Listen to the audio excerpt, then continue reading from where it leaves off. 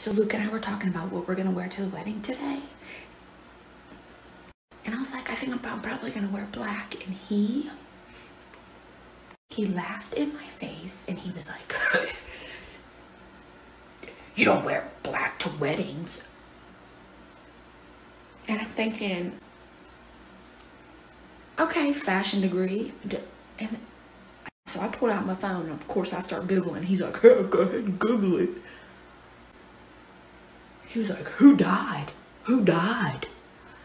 So I came upstairs in the bathroom because I'm pissed. Like, does he think I'm gonna show up in a black tuxedo or like a ball gown? I was gonna wear a black jumpsuit and call it a damn day.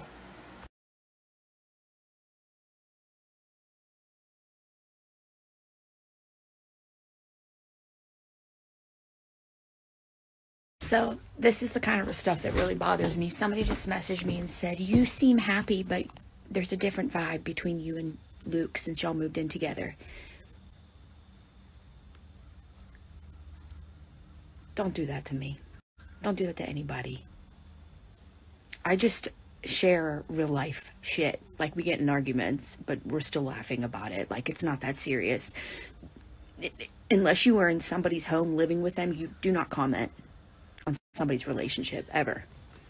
I want to say that wasn't even an argument.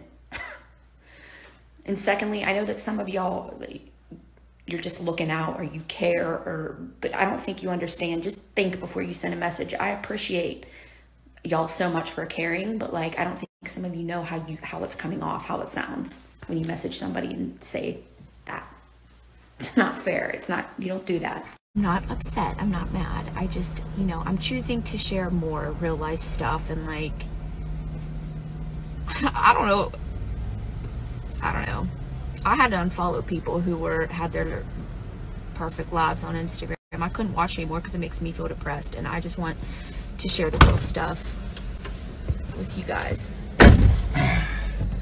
They had the cranberry. Thank you, Bubs. Love you.